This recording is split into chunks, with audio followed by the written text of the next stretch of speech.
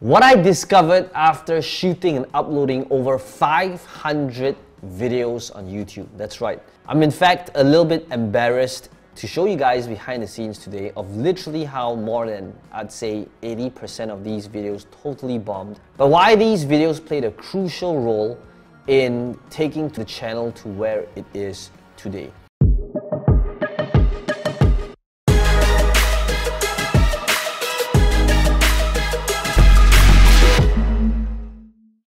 By the end of this video, you're gonna realize all of the mistakes that I made so that you don't have to make them.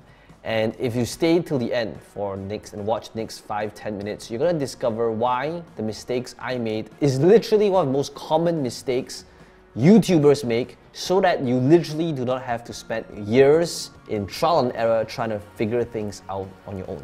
If you're new to this channel, welcome to my channel. I talk about online marketing, and one of the things you'll realize is that in recent months, I think somehow the algorithm is starting to like this channel. So to give you a quick backstory of how things look like, in fact this is from Social Blade, you'll see that here's something that I wish I knew. I'm going to walk you through all the different things that I wish I knew starting out, but I didn't. And it's basically this, okay? I actually started my YouTube channel quite a while back. Take a look at this. This was in 2011. So it's close to a decade ago. Now, I didn't start uploading a decade ago, but I would say that I started uploading videos pretty consistently in 2015. Now, what I did back then, you'll notice that literally my growth was stagnant for a really long time. 150 subscribers, 99 subscribers, 250 subscribers. Okay, the first what I wish I knew was it's not one size fits all.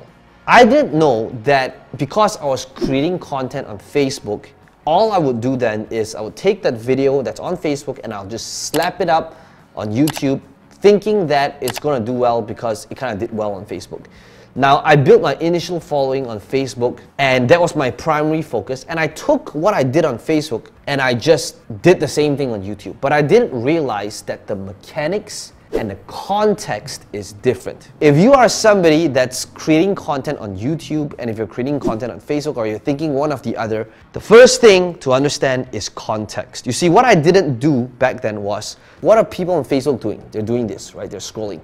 They're scrolling, and they'll only stop if something gets their attention. If it's a scroll stopper, if it is a pattern interrupt, if there's a hook, which is basically the headline or the image or the call out that makes a person stop, that makes them go, huh? However, on YouTube it's different. On YouTube, which I didn't realize back then, it is all about search and it's about intent. Why does a YouTube video get discovered? It is because a person is either two things. Number one, doing a search on Google and your YouTube video appears. And number two, it appears on the right-hand side as a suggested video. The same way how on the right-hand side as you're watching this YouTube video right now, there's a suggested video. How can you apply this? And I wish I knew this. It's such a simple tweak. If only there was some guru that said, Peng Joon, you need to just make this super simple tweak so that your videos on YouTube is not titled the same way on Facebook. So let me give you some examples. If I were to go to my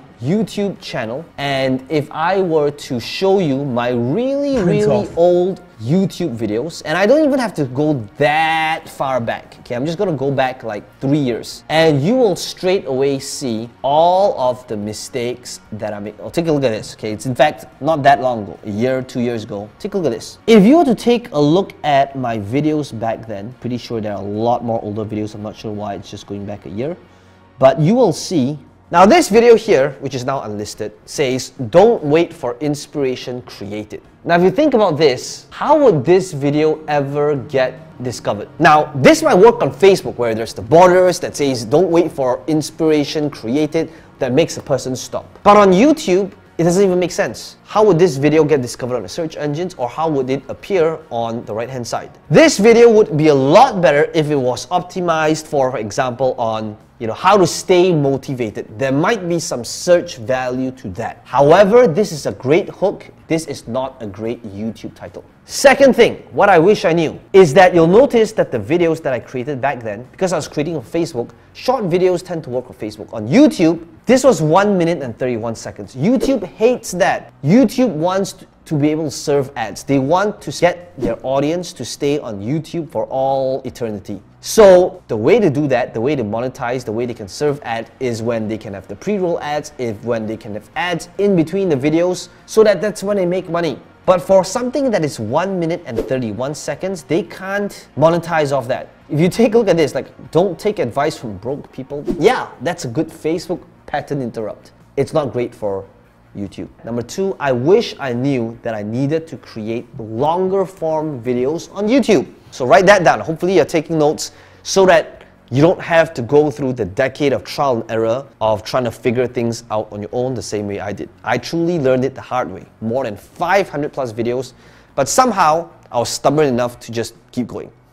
I kept going, but I realized like something's not right. Like, why is it doing so well on Facebook, but it's not doing on YouTube? And you know, I didn't buy on any of these courses. I was just trying to figure things out on my own.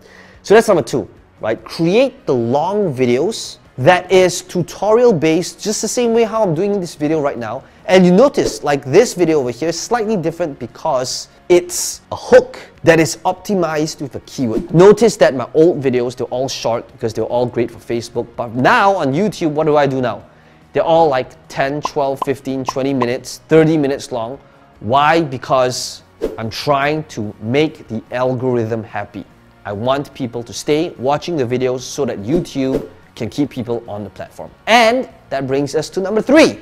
Number 3, what I wish I knew, going back to my analytics, is you can see that my view count, as you can see, it's only recent that things started taking off. And you can see, like over here, I did not switch on monetization for a very, very long time.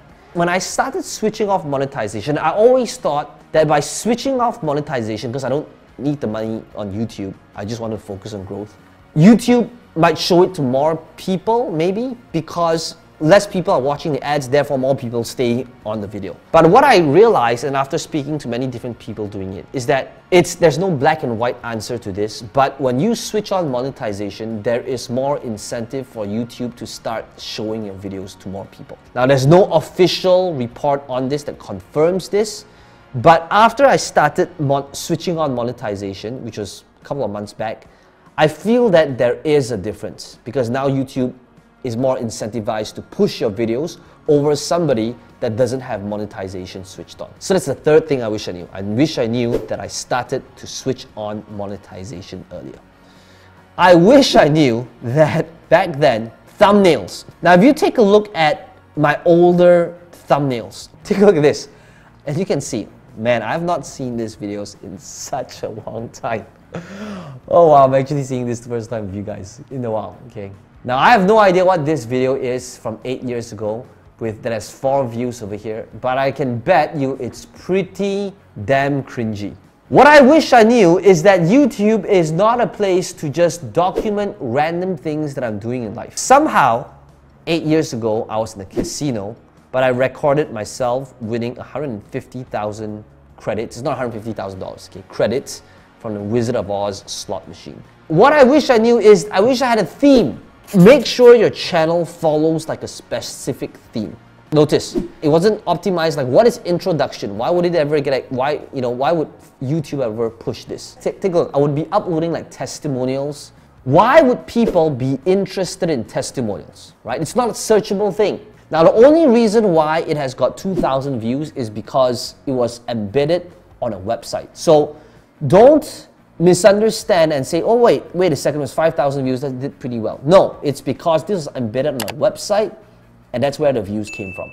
However, you will notice that, take a look at this, there's like no theme to it, like that my Diablo 3 videos that's now unlisted. So what you want is, you want to be able to follow a theme. Take a look at this. This is one of my biggest mistakes. Now, you remember seeing this drop over here in views? Minus 600,000 views in July 2019. The reason for that is because I had to unlist this CrossFit video that I shot in 2012, and somehow YouTube thought that my channel was like a CrossFit channel.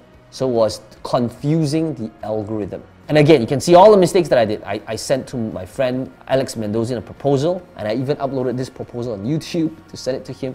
There was no theme to it. Most importantly, number 5 is that there was no thumbnail. So notice I had all these different testimonials from different people, videos of me doing a CrossFit workout, insane, okay? I don't even want to watch these videos over here. Notice that I didn't even put in thumbnails, and that's number 5, okay? Look, all these videos, they didn't have thumbnails, they didn't follow a theme, they weren't searchable, they weren't keyword rich. They were all just random testimonials. Take a look at it. Like video 21013071411814, like, right? It shouldn't even belong here. Okay, and that's why all these are now unlisted and private. Take a look at that. That's me half naked over there, drinking chicken breast, blended chicken breast. So you'll notice that I literally made all these mistakes for years. For years and years and years and years and years and years and years. Mistake number 6 that I wish I knew. Okay, I probably lost count now. Is I would upload these member videos on my YouTube channel. YouTube channels should only be used for videos that has got searchability on the search engines. Not for testimonials, not for members area videos, okay? Only for videos that actually drive. Take a look at this. This was something that I did right. Take a look at that. 4 years ago, 18 techniques to dominate Periscope. So Periscope was like the platform before Facebook Live came about. So I literally did Periscope videos, and because it was keyword rich, notice there was 1,700 views over here. I will upload these private videos for my team. Again, all the mistakes. If you don't have a thumbnail, YouTube is going to randomly generate one where your eyes is going to be like half closed, just like this one, and you don't want that. So all these junk, they're all here, which, you know, we'll probably need to clean up one day, okay? But they're all mainly unlisted. And by the way, you can still see here, right? Commitment is just 2 things. That's just a hook. It doesn't have searchability. It wasn't until, I'd say, 2 years ago when I started putting in thumbnails. Take a look at this. No searchability. Just do it. Take action. This is not a Nike ad. So just these 5 things alone, I'm just going to summarize. If you avoid these things and you started doing it, number 1, now not in the right order because I can't remember what the order is, but searchability. Make sure your titles is optimized for search based on what people are searching for, based on discovery, based on intent. Now some of you could be saying, well, that's not true. PewDiePie and Casey Neistat doesn't shoot videos like that. That's true. Today, any one of them could shoot a video that says me counting from 1 to 100,000 and it could have 1 million views. In fact, that's a real video from Mr. Beast. When you reach a following, you could do whatever it is you want. However, if you're starting out with 0 following, 100 people, 1,000 people, start with searchable videos. Number 2, have a theme. Don't start creating random videos about everything, about slot machines and CrossFit and your personal life. Stick to one specific thing. Number 3, create longer videos. Make sure that you're serving the algorithm because that's how they make money. Turn on monetization. And number 5, make sure that your videos are actually videos that is for traffic and not for like the members area, not for testimonials or for general storage. These are just some of the many things that I wish I knew when I was starting out, but I know that just by applying these things in your YouTube videos right now, it is going to significantly help you get traction the same way it did for me in the recent months. Let me know in the comments below what your biggest takeaway is, what it is that you feel resonated most of you, and as always, smash the like button if it helped you out. It does help out the channel a little bit, and make sure you subscribe, press the bell notification button for future videos like this one. This is Peng Joon here. I hope you enjoyed this video, and I'll see you in the next video.